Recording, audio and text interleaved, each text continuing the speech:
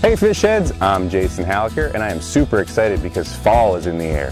That can only mean one thing: trout stocking season is upon us. Each year we field hundreds of questions from the public about our stock trout program. So we decided to film a series of 3 videos talking a little bit about our program, taking the angler from egg all the way up to an adult trout, as well as debunking some myths along the way. So let's get started. Our first trip is down to Paint Bank, Virginia.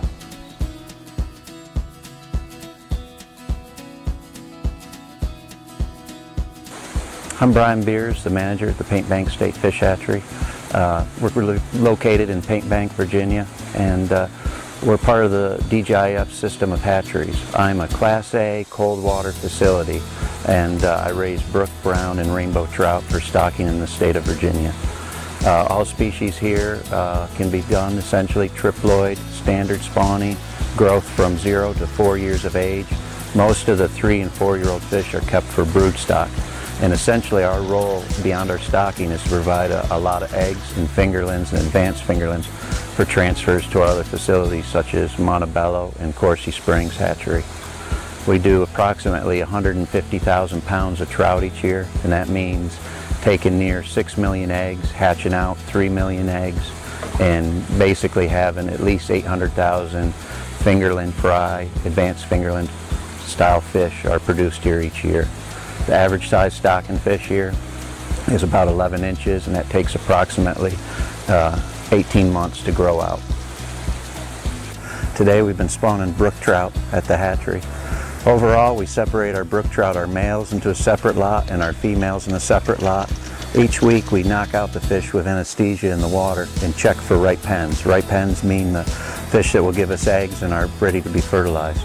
That group of eggs is taken and spawned, and then they're brought up to the hatchery building to water harden. From there they'll sit an hour to 2 before they go into incubator trays. They'll sit in the incubator trays with flowing water over them for approximately 25 to 30 days before we get what we call an eyed egg. That's an egg that's developed and definitely has an embryo in it. After that process, we'll pick the eggs and they hatch in about 42 days. It takes approximately 14 days for them to absorb their yolk sac. After that, they'll begin swimming up, is the term we use, but moving around the water column, being active, looking for feed. At that process, we'll feed them on a very small feed, almost like flour. That is a very high protein, low fat diet, up to 7 times a day. They'll stay in the hatchery building, getting progressively larger feed as they grow out.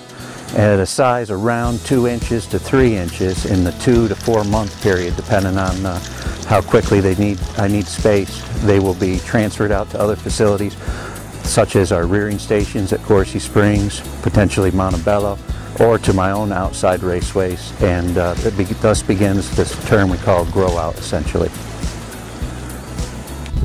Wow, I am always amazed at how much hard work and dedication goes into raising these fingerling trout. Stay tuned for the next episode coming out later this fall.